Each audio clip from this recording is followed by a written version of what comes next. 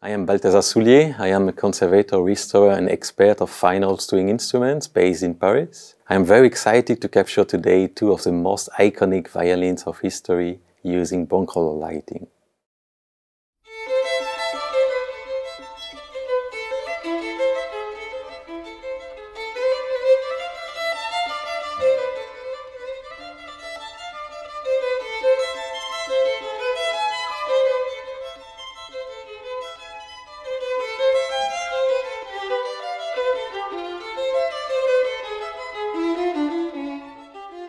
Six years ago, I founded Atelier Cels in Paris, an innovative company that focuses on the documentation, conservation and expertise of rare historical instruments. We quickly became recognized actors of the scientific examinations of violins.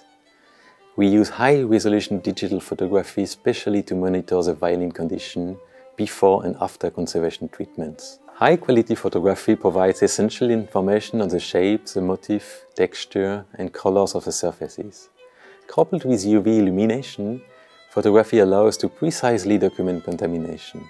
In the cultural heritage field, fidelity and reproducibility are the most important claims when taking photographs. One should avoid any image retouches and we therefore need excellent light quality. To achieve high reproducibility, we need lighting equipment that gives a constant power output and color temperature. This is why we work for many years with broncolor.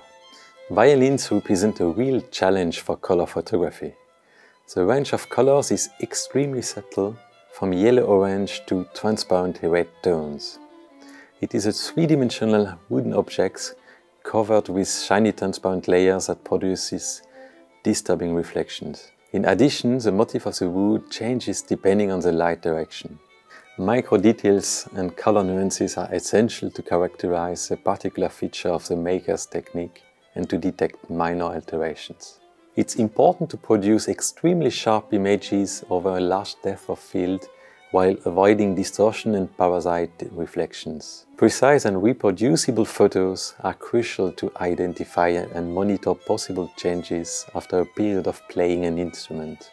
The first instrument we will be shooting was made by Antonio Stradivari in Cremona in 1718. This particular instrument belonged to the so-called golden period of Stradivarius. The second instrument is probably even more unique. It is one of the rare violins from Giuseppe Guarneri del Gesù.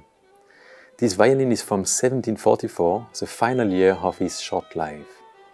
It is named after the French violinist Prosper Sainton, who owned and played this violin in the 19th century. This violin has been remarkably preserved over the last centuries. Our lighting setup consists of 8 lamps powered by 3 scorer power packs.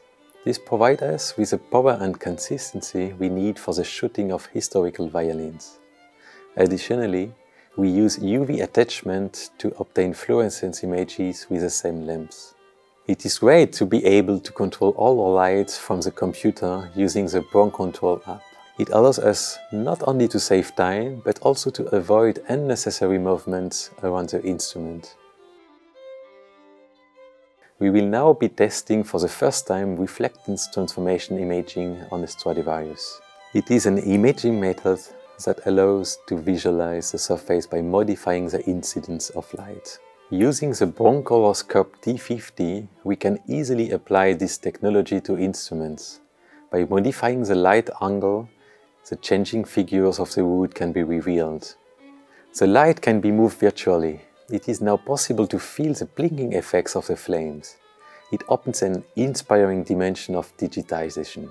The scope D50 allows a larger audience to interact with this unique violin as if it were in their hands. As conservators, we have the responsibility to apply the most precise imaging techniques in order to give the best testimonials of these unique cultural heritage objects for the next generations.